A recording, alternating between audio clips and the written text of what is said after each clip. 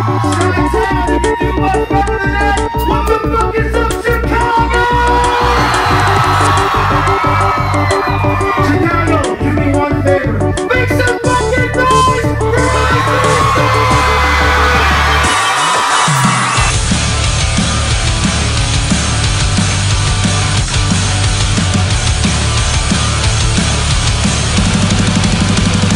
We've been a band since I was like 13, so we were, you know, like every band, a local at some point in our career. But like, oh yeah, let's start this band. And then we came out with some new songs, some new demos that we put up on MySpace, which was cool at the time.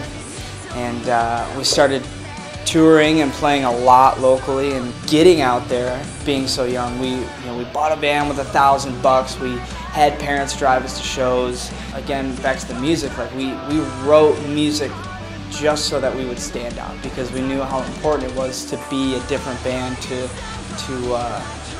do different things, and essentially that's how you're going to stand out, is if you make the difference. There wasn't that many bands that did this kind of music, so we were one of the few bands at the time to like grow with the genre, you know, hardcore, post-hardcore, just kind of bringing it into the scene, you know. So we were definitely part of that wave.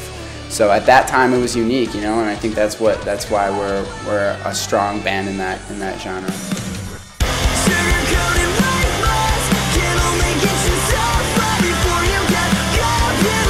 3D it was our first record ever. So I mean, there's tons of success that came with it. We shot our first music videos for 3D and For What This Means to Me on that record. We did our first tours on that record, and we built our first core. You know, we got our first fans on that record. So there's tons of success, and you know, later on when we released End of the World Party. It took us about a year after 3D came out.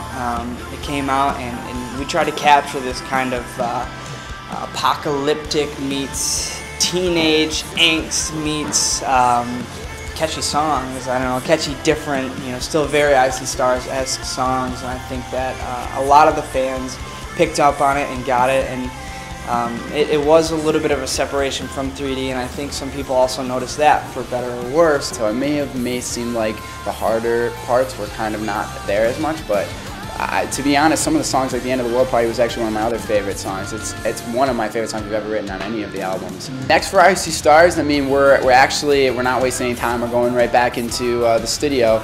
We're doing a new CD, and we're writing our new CD, and we're gonna go in the studio and we're gonna record it. And you know, there's a lot of new music in the future. Probably before the year's even over, we'll have some new songs out, and we're keeping the ball going, you know. So there's a lot to look forward to with Icy Stars. I mean, it's everything that's happened to this point. It's really just getting started.